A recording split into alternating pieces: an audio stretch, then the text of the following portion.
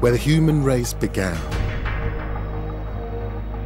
Nearly 1 billion people live here.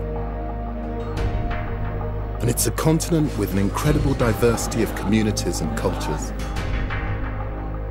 Yet we know less of its history than almost anywhere else on Earth.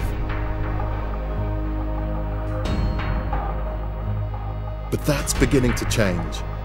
In the last few decades, researchers and archaeologists have begun to uncover a range of histories as impressive and extraordinary as anywhere else on Earth. It's a history which has been neglected for years, and it's largely without written records.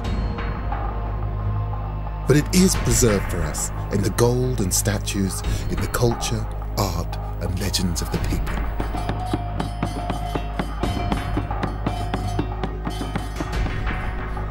My name is Gus Casely-Hayford. Over many years, I've studied the history and culture of Africa. As an art historian, I'm used to drawing stories from mute objects from the past. I'm going to discover the history and find out what really happened to the lost kingdoms of Africa.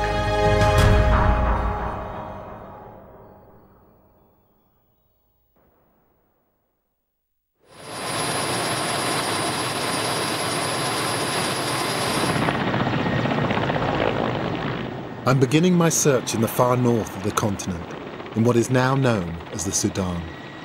I'm looking for the legendary kingdom of Nubia. Nubia is the traditional name for the northern part of Sudan, near the Egyptian border. For thousands of years, a civilization dominated the area there, in what's now the Eastern Sahara. It's first mentioned by the ancient Egyptians as a primitive outpost, a source of slaves and treasure, dancing girls and wrestlers. To the Romans too, it was a barbarian wasteland. Yet these people were conquerors in their own right, ultimately defeated not by their rivals, but by their environment. Nubia has left us some of the most spectacular monuments, not only in Africa, but in the whole world.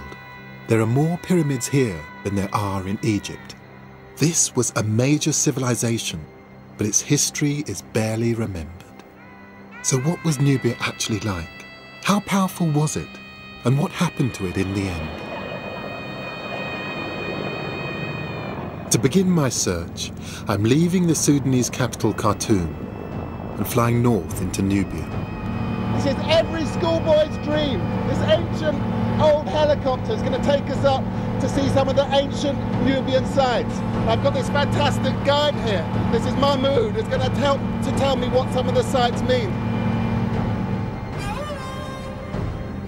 Mahmoud Bashir is one of Sudan's most respected archaeologists. He's taking me on a journey, not just through space, but time, going back nearly 10,000 years, to the time when humans first began to plant crops and to keep domestic animals. We're going northwards along the Nile. If it weren't for the Nile and its irrigation, this whole scene would be desert. And from the air, it's easy to see how narrow the cultivation strip really is. But Mahmoud tells me we're going to leave the green corridor of the Nile and head out into the desert proper. Out here is one of the toughest places on Earth. The temperature here is more than 120 degrees Fahrenheit, and yet there are still people working here.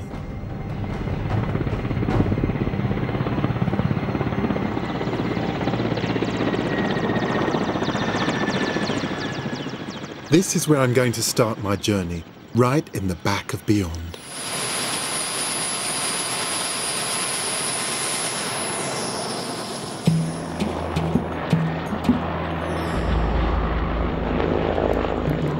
We've flown more than 250 miles north from Khartoum into the middle of the Nubian desert.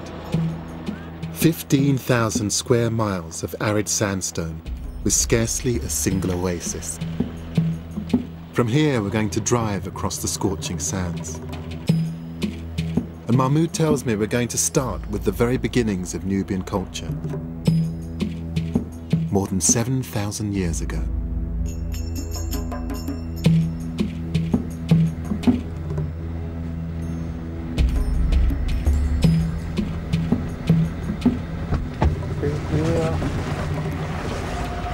It's hot.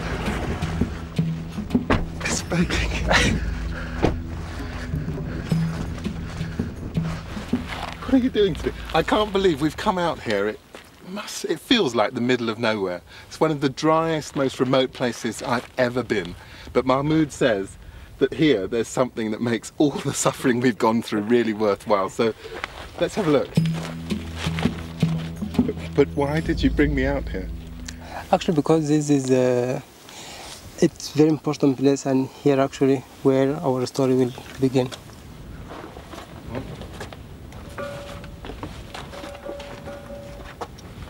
Something interesting. Oh, it's a bell. It's not a bell, but it's what we call the rock gong. So how old is this, Mahmoud? It's not less than 5,000 5,000 BC. years? Wow. Mm.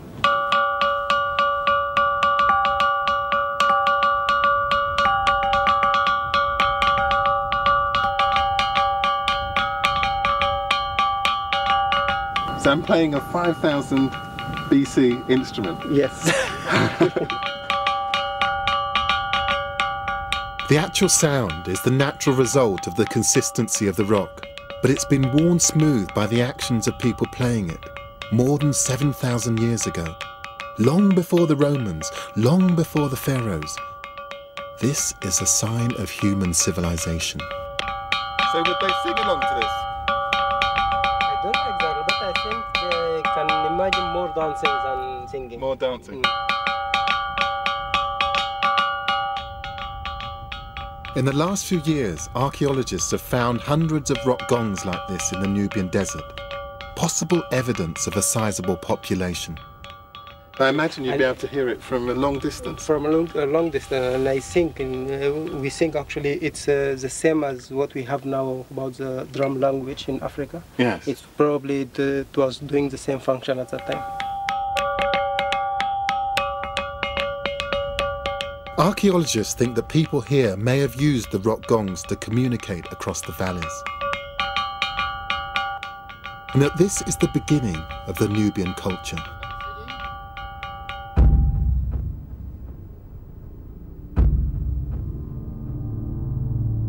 But why here? This is the middle of one of the harshest deserts in the world. Mahmoud has something to show me. It's been a secret until recently. Now I will show you a very special thing. Oh, have a look at it. Oh, wow. That's amazing. It's cattle. Yeah. And how old is that? Something like 5,000, 6,000 BC. BC, BC. 5,000, 6,000. It's just astounding. When were these discovered? It's just last March. Can you imagine? Last March? We are in August. So not many people have seen it. Ago. Yes, you are the second after the mission who discovered the site. Really? Really. You are the second to be here.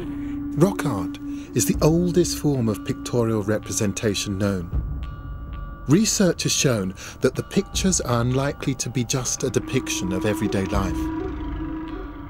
Instead, they concentrate on subjects that are of great significance to the people who made them. So I'm amazed to discover that out here, deep in the Nubian desert, they should be making images of cattle.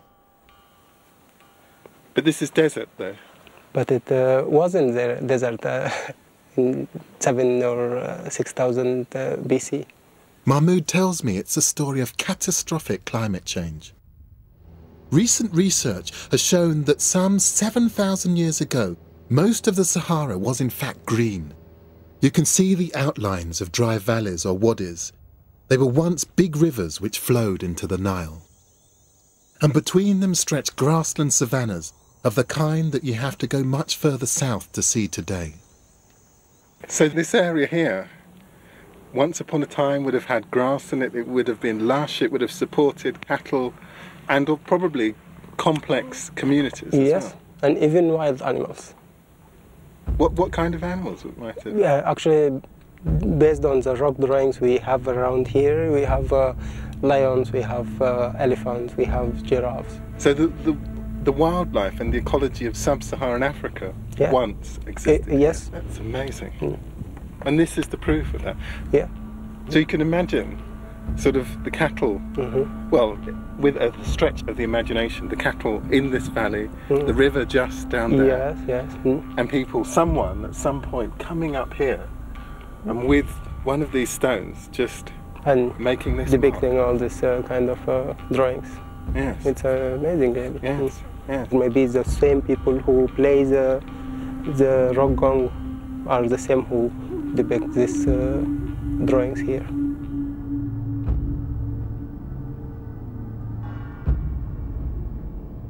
It took thousands of years for the desert to dry out completely. So the cattle herding or pastoralist society which created the rock art was able to develop into a much more complex community. And I'm told that they produce something quite spectacular. And that's where I'm headed for now. We're pushing northwards along the Nile, some 700 miles from Khartoum and less than 200 from the Egyptian border.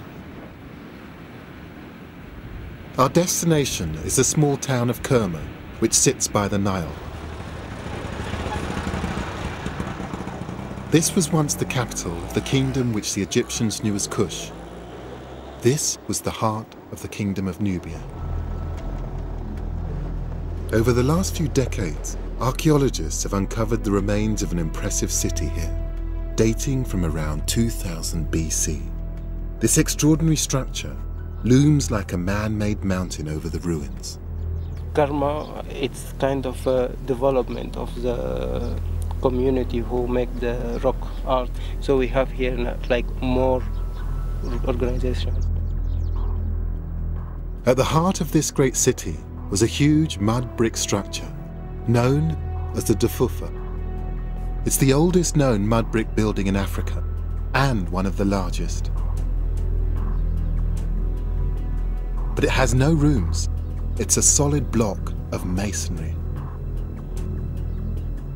They've actually built a piece of geography because it's absolutely solid mud. And what is it and what might it have been used for?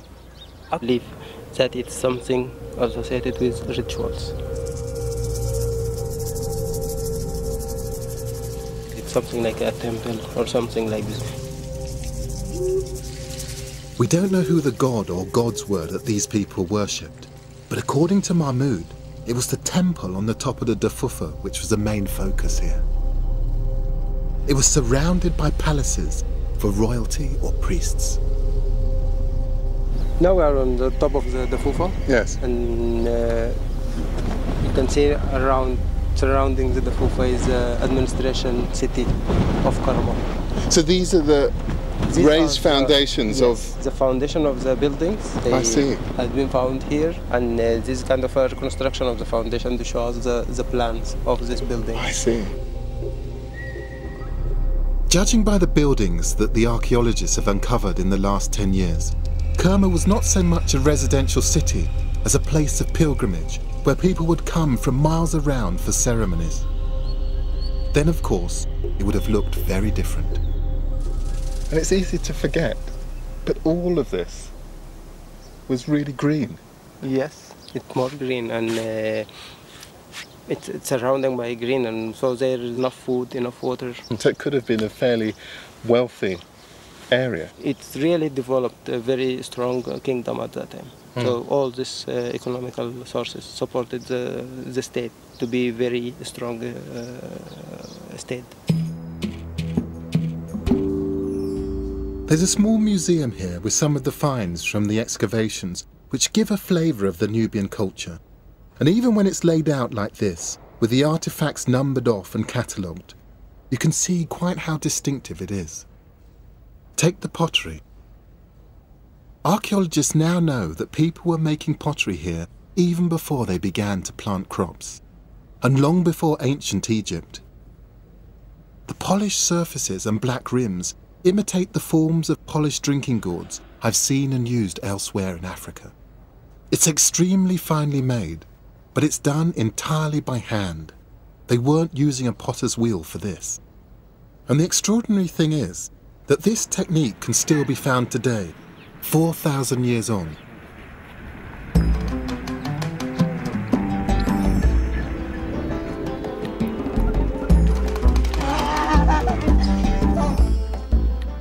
Everywhere you go around here, you see these characteristic water jars. They aren't mass-produced in a factory. Instead, they're made by women in a local village. Just gathering some goat poo, I think it is, which apparently is used in the mixture with the clay.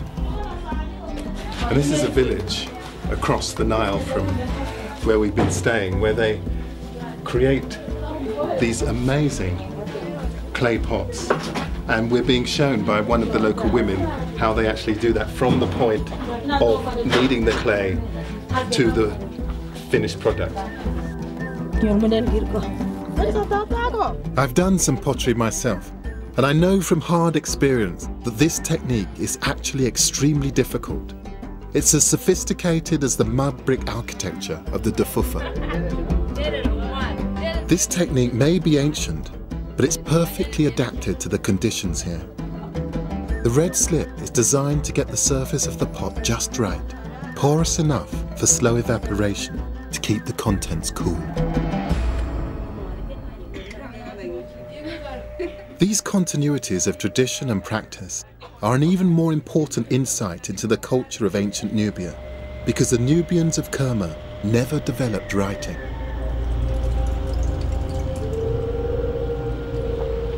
But archaeology has revealed some more astonishing insights into this ancient city. This is where the Nubians of Kerma buried their dead. The cemetery was first excavated by an American-led team in 1913. What they uncovered told an astonishing story. We are in what we call the Eastern Cemetery. This is the cemetery belong to the Kerma. We're standing on the edge of what was once an enormous funeral mound, nearly 100 meters across. The center's marked by a mysterious white rock, and there's a kind of smooth avenue which crosses the space. It's a huge area, and it seems to be the burial mound of a king. But he wasn't buried alone. Within this, we have the human sacrifices inside. And so you can see the importance of the person has been buried here. How many people were sacrificed? More than 300 persons has been buried as a human sacrifice. Gosh. The archaeologists think that the victims, men, women, and children too, were sacrificed to provide servants and retainers for their master in the life beyond. The vast cemetery itself was used for over 1,000 years and contains over 30,000 graves. It must have been quite an eerie and melancholy place. I mean, if anything is going to really make you think about life and death, it's a place like this. Archaeologists have also found something which ties Kerma directly to the people of the rock art: cattle. Around on the edges of the mound, Yes. 5,000 cattle skulls has been found on this edge of the tombs. So this would be a king or something. I mean, 5,000 cattle would have. I mean, were these cattle that were slaughtered especially for? Yes. To commemorate the death of this person? Exactly, and it's part of the offering has been offered with this person. Wealth is measured in cattle. Yes, during that time, yes, absolutely yes. And cattle was just the main things. We can find that in the Kerma culture in many aspects. But if that many cattle, that many people are being sacrificed for one person, one, it suggests they were incredibly powerful, and two, that there must have been an enormous cattle culture here and probably a big population that supported. I mean, that really does get me thinking in a different way about Kerma. I mean, this was an enormous civilization. It's a real kingdom. The scale and relative sophistication of the Nubian civilization here in Kerma led Western archaeologists in colonial Sudan to assume that this culture must have been brought in from Egypt or elsewhere. But now it's believed that this was an indigenous development, a civilization created by the descendants of the people who created the rock art.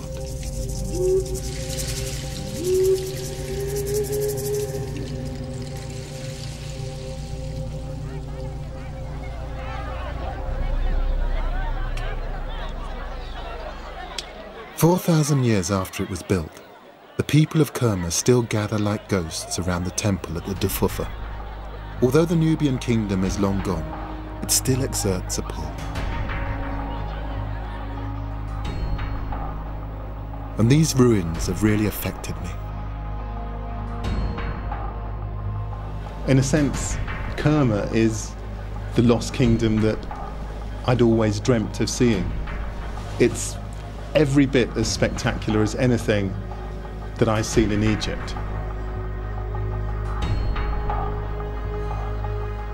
4,000 years ago, the Nubians of Kerma were apparently thriving, with their great mud brick monument, their herds of cattle, and a sizable population.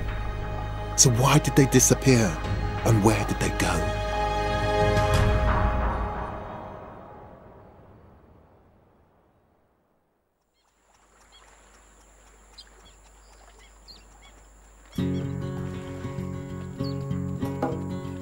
Water was the key to this Nubian kingdom. It provided the lush, fertile land on which their cattle-herding society was based. It was a different story for Nubia's northern neighbours, the Egyptians. Their lack of pastoral land had led to the development of irrigation technology, drawing as much water as they could from the Nile to transform their parched desert soil. But even with this technology, it was a lot harder for them to create the rich greenery that Nubia had at this time in abundance, thanks to the rivers which ran through it.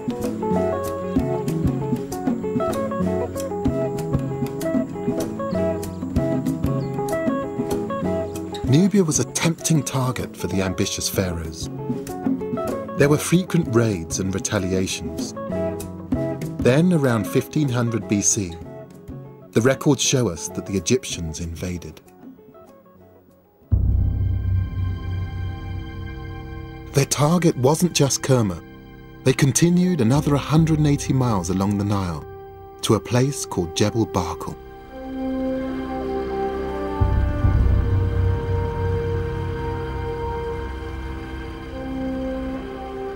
Mahmoud and I are following the Egyptians' invasion route up the River Nile. Our objective is the same as the ancient pharaohs, the apparently symbolic mountain of Jebel Barkal.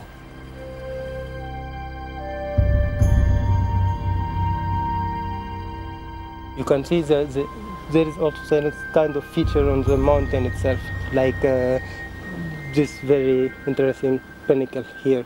If you can just see from the top, like a crown on the head of a cobra.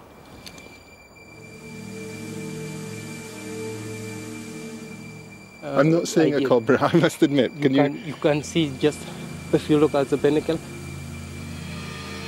on the top, this is like a crown. That's it, okay. And you can see just beneath, this size, you can see a mouth of a cobra, and even you can, if you concentrate, you can see like a part of the eye. I think, so we're looking at something which is sitting like that, and you can imagine a sort of dancing cobra, and on its head. Yes. And there's a crown. Wearing a crown, long crown. This is the crown of the kingship. I see it. To the ancient Egyptians, the rearing cobra was a symbol of kingship. And here was a natural sculpture which signalled to them, it seems, that within the mountain dwelt Amun, king of the Egyptian gods. They felt that justified their conquest of Nubia, and so they built an enormous temple to Amun at the foot of the mountain. How did the Nubians feel about the Egyptians actually being here? At that time, the Nubia was completely controlled by the Egyptian. It does seem a little bit like colonialism. Exactly. It's at that time for the Egyptian, just looking at the Nubian as a barbaric savage. Egyptian images at the time of the conquest are explicit about the subjugation of the Nubian people. They clearly regarded them as inferior. The Egyptians, they used to call Nubia during that time as the miserable Nubia. Miserable Nubia. Yeah. The images also make it clear that the Egyptians made the most of Nubia's natural resources and demanded riches as well as respect. Here the Nubians are bringing tribute, gold, ivory, along with wild animals, monkeys and leopard skins. And of course, cattle are prominent. They even seem to have imported Nubian wrestlers to entertain them like gladiators. The people who built Kerma's magnificent buildings had, it seemed, been reduced to slaves. Or certainly that's what the Egyptians wanted everyone to think. There's a suggestion that even the name by which we know them is pejorative. The word Nuba originally meant slave.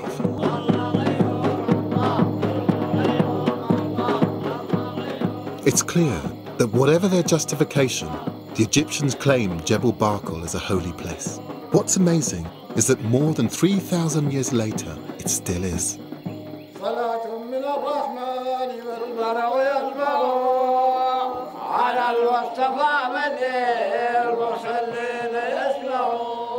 This evening, Mahmoud and I have come here to share the devotions of a local Sufi Muslim sect.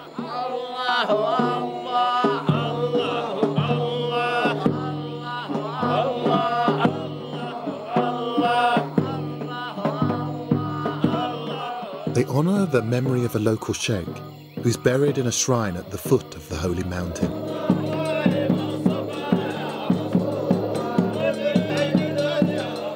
Sufi mystics were instrumental in the conversion of Sudan to Islam in the Middle Ages.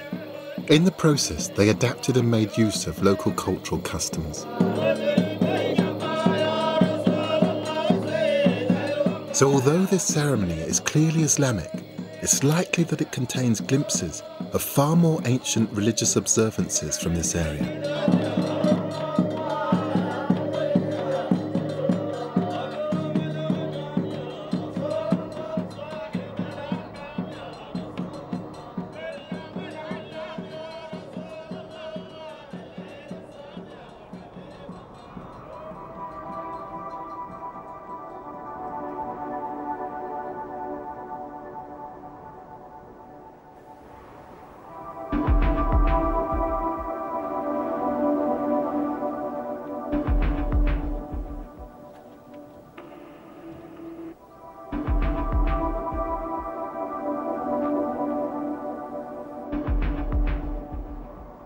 And in the clearer light of dawn, seeing the Egyptian temple and the Sufi shrine from the top of the mountain, I'm struck by the continuities which seem to persist.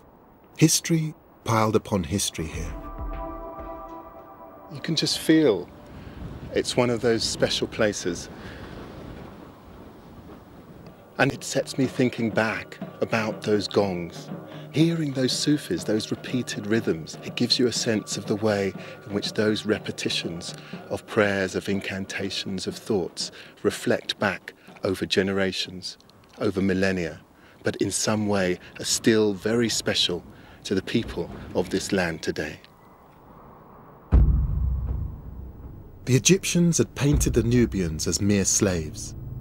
What Mahmoud wants to show me is that the story isn't so simple. It's just astoundingly hot today. Apparently it's above 50 degrees and I've never experienced it before, but it gets above 50 in this environment and it's no longer just hot from the sun, it just feels like it's coming at you from every direction.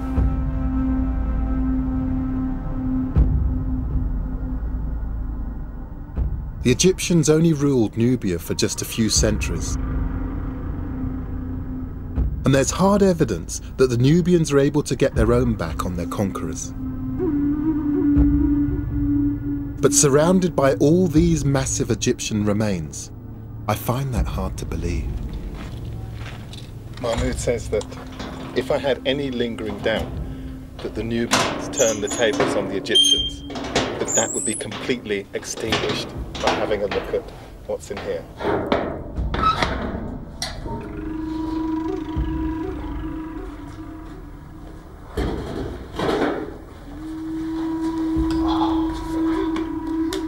This is absolutely stunning. Stunning. So what is this? It's a temple, apparently built by a Nubian ruler called Taharqa in around 700 BC.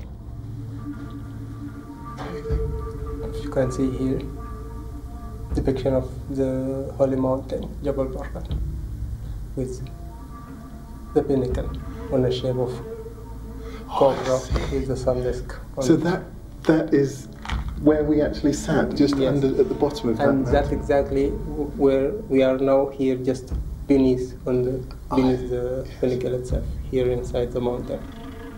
And we have here Amun, depiction of Amun. Actually on the sword, inside the mountain, dueling. in here. Yes. And in front of it we have the Harka giving offering to Amun. So Taharqa representing the people here. Yes.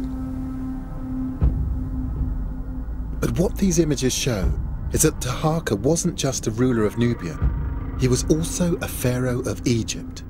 The conquered had become the conquerors. He was one of a whole dynasty of Nubian pharaohs, which ruled over the entire Nile Valley under the auspices of Amun. And the Harka wearing the crown with two cobras, which means that he is the king of the two lands. Wow, astonishing. Yeah. Because usually these things are so ambiguous and that you have to make a bit of a leap of faith with history or archaeology. But this is absolutely categorical. And suddenly I'm seeing that snake again.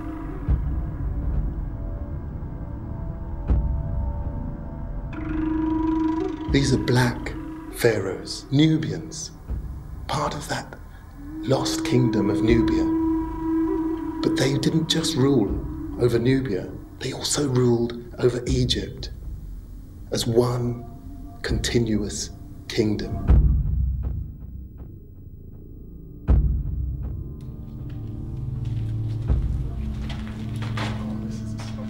These hieroglyphs show how Taharqa celebrated his joint Nubian-Egyptian kingdom in the sanctuary of this temple. On the one side, he depicted the Nubian gods, And the other wall here. with the Egyptian deities on the other. This black African civilization held sway from the Upper Nile all the way to the Lebanon for over a century. These statues, discovered only a few years ago, give us a portrait of the Nubian pharaohs in all of their self-confidence.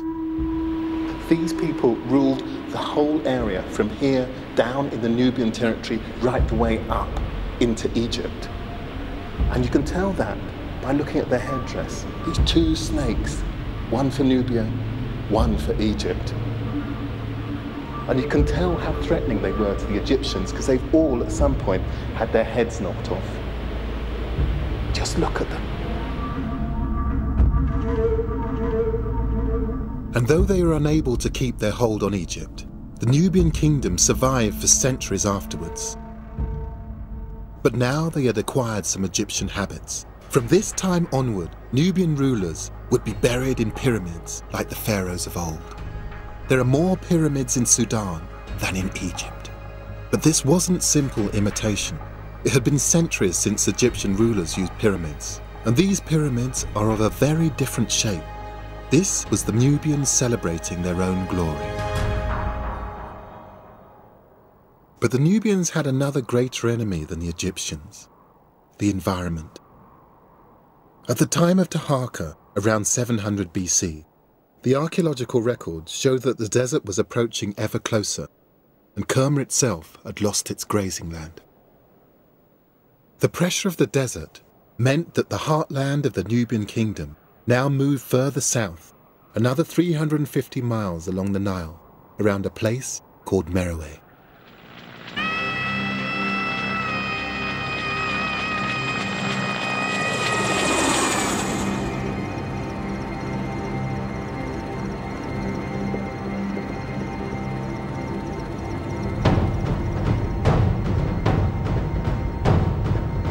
Today, the desert here is littered with the remains of pyramids and temples.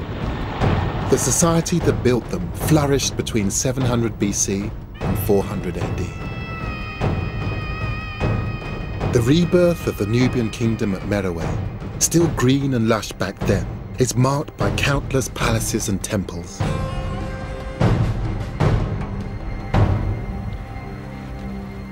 And although the Egyptians had left their mark on the Nubian culture, there's evidence here also of more ancient Nubian beliefs.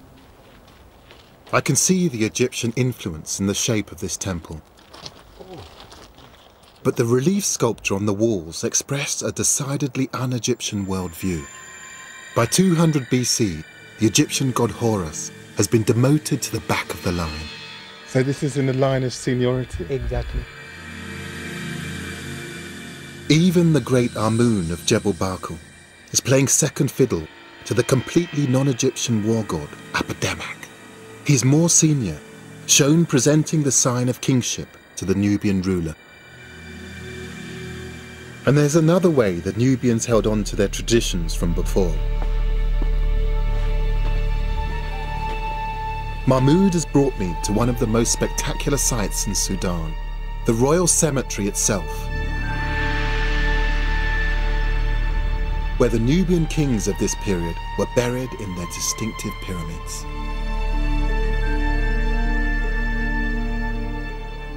There's evidence of a return to their traditional way of life, where one thing was of the utmost importance. You can see this line of cattle, two lines, one of on the top, one of the bottom of the wall. So there's a whole row of cattle? Of cattle, yes. Just going from right to left? And you can see in the iconography itself the scale of the people and the scale of the cows, so they're more concentrating on the cows. So the thing that they value is obviously cattle. Exactly. And the whole of their social world can be translated into value through cattle. And connected also with cattle as a major part in this life. I think that. Wow, amazing. So, in a sense, there does seem to be a link between kingship and cattle, something quite fundamental. Probably yes, because as far as we saw now in here at Meroe and at Karma, the connection is cattle, and they keep representing cattle in their iconography here in all the thing connected with life and life after death. 700 years after they were subjected to Egyptian domination, the Nubians of Meroe were still a distinct and African culture, a heritage that still connects them to African cultures today. It's time to leave the ruins and head to the inhabited part of Meroe. We're off to the royal city of Meroe, and they've supplied some fantastic transport.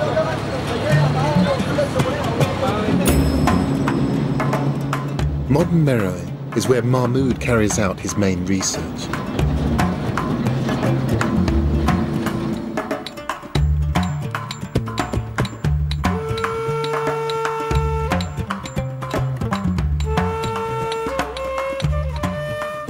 His speciality is the history of the iron trade, and many of the old techniques survive unchanged. So for thousands of years, people have been forging, smelting, metal. Using the same technique. Really? The Nubians are thought to have developed the earliest iron industry in Africa.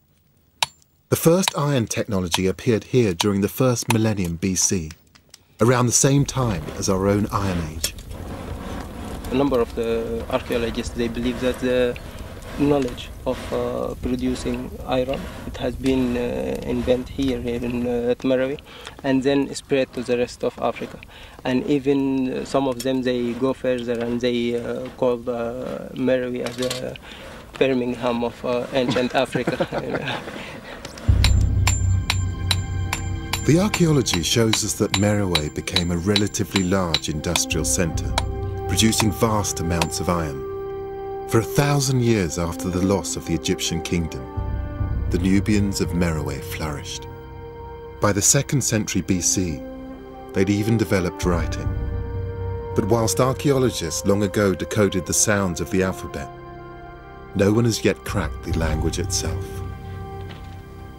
This was a confident, independent civilization, far from the barbarian wilderness described by the ancient writers, a place that was justly famed for its ironwork, its wrestlers, and its cattle. It's possible that the encroaching desert was their friend as well as their enemy, protecting them from another invasion from the north.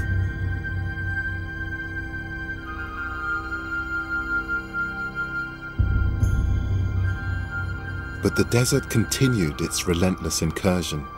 It had long ago destroyed their civilization at Kerma. Now too, the Nubians of Merowe saw their grazing lands disappearing.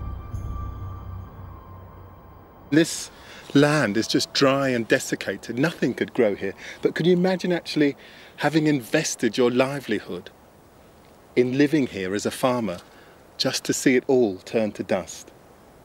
And you can imagine the people thinking this was just obviously something which might have been seasonal, perhaps a few dry summers or winters, and then it just lasted forever, changed the culture, changed the landscape, and eventually the people would have had to have given up.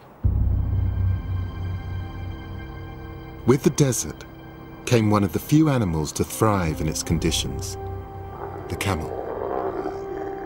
They were first domesticated in Arabia about 1000 BC and took some time to reach Nubia. When they did, they eventually brought a nomadic way of life to the Eastern Sahara, and everything changed. By the end of the 4th century AD, the nomads around, or the tribe around Merowe, they start to control the trade routes, making problem for the Meroitic state.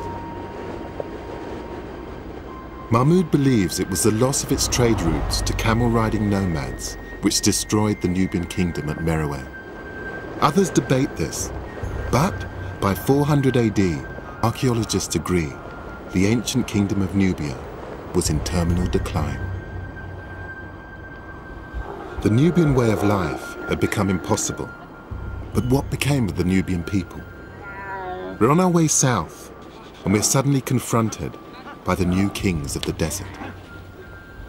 It's an enormous camel train on its way, it seems, to the great camel markets of southern Egypt. Some of the guys who are on these trains, that they have fairly sort of dicey reputations. We're going to be okay, are we? Yes, hopefully we should be okay. We will be very careful when we approach. As you said, there have been some problems. There's someone under that tree there.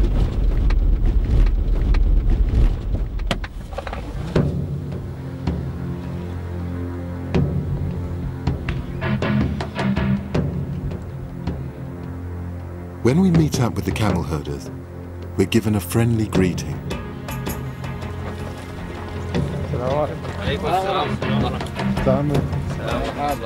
These men have travelled all the way from Darfur, near the border with Chad. They've covered more than 700 miles and have hundreds more to go. This is the way of life that now dominates the desert, where once the Nubians ruled. Their days are spent guiding their camels from well to well, from oasis to oasis, but they don't seem to think it's any hardship. They said they're enjoying very much their trip, and they don't feel like it's very difficult or tough or something. They're enjoying the camels the same as the way we are enjoying these fancy cars. These men will travel 40 days at a time, 10 kilometers a day and rest when the sun is highest in the sky. But there are still small communities here, people who eke out a living off this harsh land. They too are dependent on the camel. Are we close now? Yes, we are almost there. We're almost. Turn right from here. I wonder if these people are among the descendants of the original Nubians. But where once their ancestors lived lives defined by lush grazing land, these people must cluster around small wells. I can do the pulling, but there's something quite sophisticated going on with the wrists, which I think is probably avoiding it being tangled in this thing. Oh! What's that actually? Oh, and this is your well.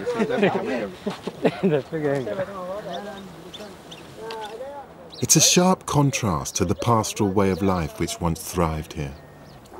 And getting thirsty animals watered is laborious work. Wow. I imagine it's going to take about 10 of these to make any real decent sort of attempt on this. I imagine we've probably got our work cut out for the evening with this.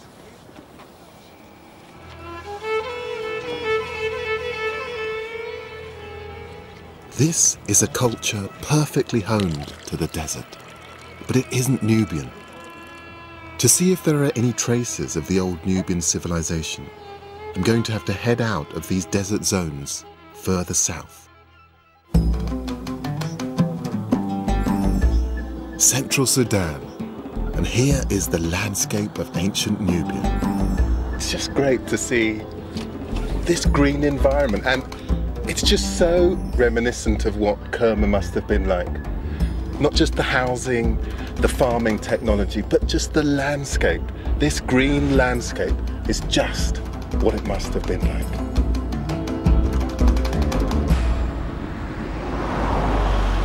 "700 miles south of Kerma, the land that still enjoys regular rainfall is sought after by pastoral communities. And the frontier between desert and green continues to be a source of conflict, just as it was for Egyptians and Nubians 3,500 years ago. These are UN vehicles going off to Darfur. I mean, it's fascinating that the same sorts of issues of food, resources, of power are still, in a way, the dynamic thing that infuses this landscape even today.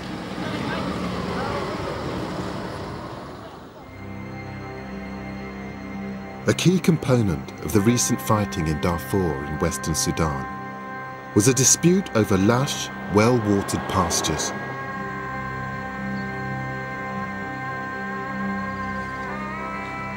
The same issues were a factor in the deadly civil war that engulfed southern Sudan for over 20 years. These lush green hills were recently a battleground. It's so glorious, so idyllic here. It's hard to believe that only a decade ago that this place was the site of a civil war. I was just wandering around just a few minutes ago and found a spent bullet case, and there are dozens of them scattered across here. And it's not just a recent thing. Over centuries, people had fought over this landscape. And in a sense, the history, the story that we're telling, is of that being replayed over centuries and centuries. The name of these hills reflects that history. These are the Nubia Hills, and the Nubia people believe that they are descended from the ancient kingdom of Nubia.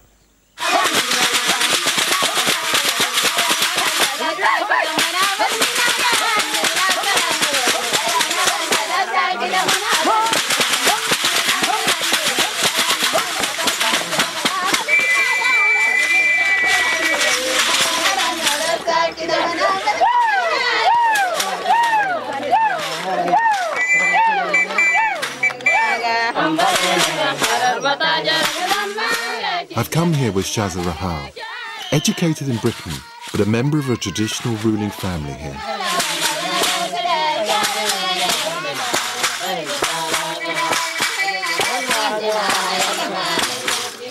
Her uncle, the leader of the village community, remembers the family traditions well.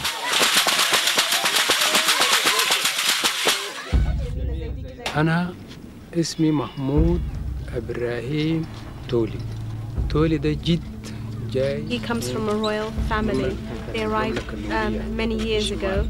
And many years ago, how many years might that be? قبال كم سنة لمن ده حصل؟ الكلام ده يعني الحروب بتاع. This is roughly around 300 years ago. Their tradition says that they originally came from an area near Merowe, that ancient Nubian city, more than 500 miles away. I'm really keen to find out if there is a connection between the people of this region, the Nuba, and ancient of Nubia. I'm just really keen if this very much living place has a connection with that old mythology. هم النوبيان في مصر أيوة. والنوبة في الشمال أيوة. والنوبة في الجبال أيوة. كلهم واحد اتفرقوا. They're all the same people. They just separated. So there's some that stayed in Egypt, some came to Sudan, and الباقي مشوا وين؟ الباقي فضلوا وين في مروي. في Merowe. The rest stayed in Merowe. The only difference between here and there, you will see, is the color of the skin. Really? But in terms of the language, it's the same. The traditions are the same.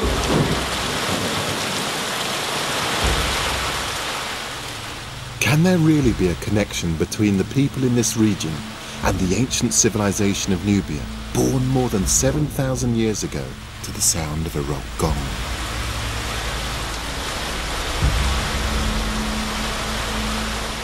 The extraordinary thing is that although we're miles from ancient Nubian lands, there do seem to be some echoes of those far-off times. Today the young men still compete in what has become their most famous sport, wrestling.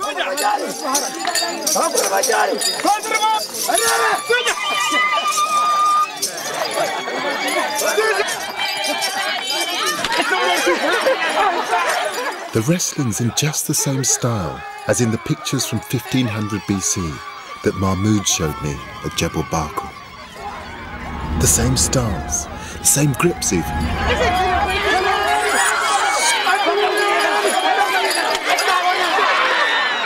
Can I finally get to grips with this ancient civilization I've been searching for? I have to have a go.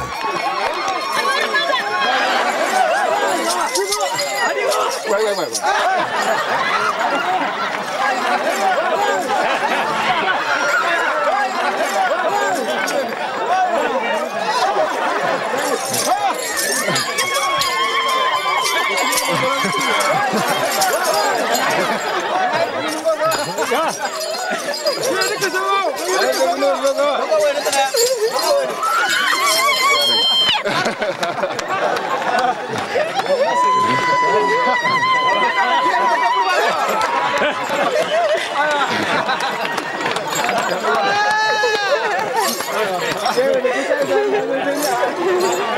That's just amazing.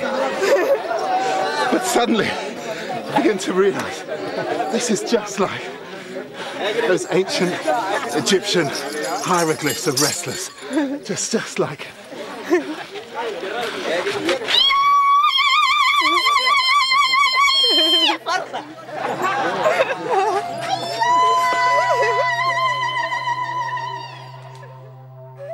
Of course, the similarities in style of their wrestling may be a coincidence. If there really is an inheritance from old Nubia, it should show up in more fundamental features of the Nuba way of life. Abdu, a cattle drover, certainly believes that the way of doing things hasn't changed in a long time. It has gone through tradition, through history, through family. And from an early age, everyone is allocated a certain number of cows. Oh, really? Yes. So that they can raise them, and they feed from them, like they use the milk from them to grow their children, and then they build on those. So obviously then the more cows you have, the more wealth you have. So cattle are absolutely integral to to politics, to culture, to weaving the whole of this community together. Yes.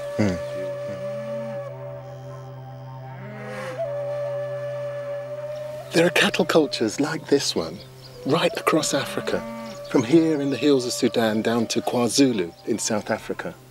And so many of them are connected to kingship.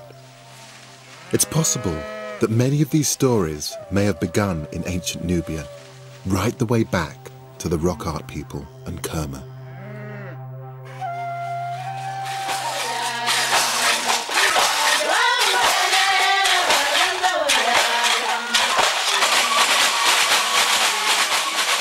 The Kambala is Nubia's most important dance.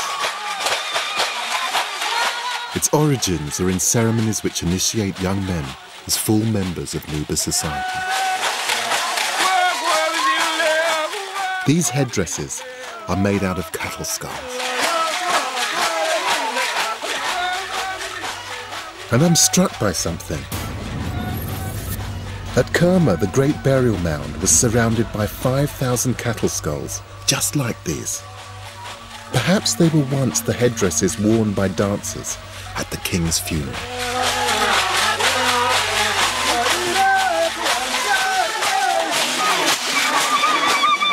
Who could fail to be convinced by this? I mean, this is those ancient Kerma cultures just brought to life. I mean, the cattle. I mean, you can just feel it. This is women singing about the cattle. This is men reliving those ancient traditions. This is absolutely everything that I've seen along the journey, but made it alive in this incredible dance. Are these people the descendants of that ancient kingdom? There seems to be an inheritance expressed in traditions about cattle, about wrestling, and in legends about an ancient homeland. Beyond that, it's difficult to be certain of the links between the people of Nubia and those of ancient Nubia. But such a connection would only be icing on the cake. The most important thing is the weight of evidence we now have the existence of Nubia as a remarkable, long-lasting, and indigenous kingdom. Nubia wasn't a barbarian wasteland on the fringes of civilization, as the Egyptians and Romans would have us believe. It was a real power, which developed independently and rivaled the pharaohs, a place with a distinctive way of life. In the end, it became a victim of climate change. But I think that Nubian ideas of power, wealth, and kingship continue to resonate in modern Africa.